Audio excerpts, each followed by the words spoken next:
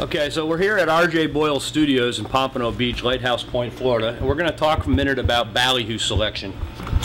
When you go to a tackle shop and you select your ballyhoos, they're basically going to come in 4 or 5 different sizes. You're going to have what's called small ballyhoos. You're going to have what's called a medium to large ballyhoo. We're going to then have what's called a select ballyhoo. And then finally, the biggest ballyhoos are going to be called horse ballyhoos.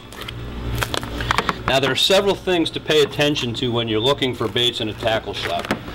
Ballyhoos will spawn at different times of the year. When they're inshore on the grass flats and pre-spawn, you'll see that their excrement is actually a vibrant green color.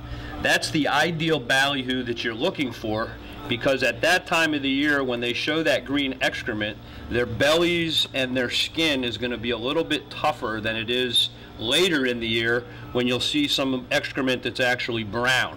Not that one's a bad bait or a good bait, but if you can find the green, you are going to be better off as far as how long your baits hold up on the troll. Another thing you want to be careful about when you're buying ballyhoos is look over the package. Make sure that the vacuum seal is intact.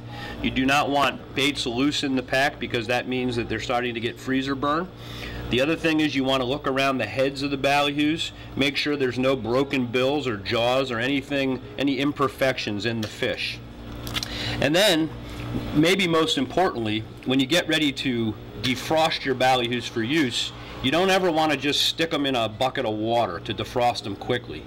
If you were going to eat a really good quality steak tonight at home and you took it out of the freezer, you would never submerge it in a sink of water to defrost that way. It would turn mushy and brown. The same thing goes for baits. When you defrost them slowly in a cooler overnight or in the shade on the back of your boat, the natural defrosting of the bait will let that bait hold up much better when you go to actually use it.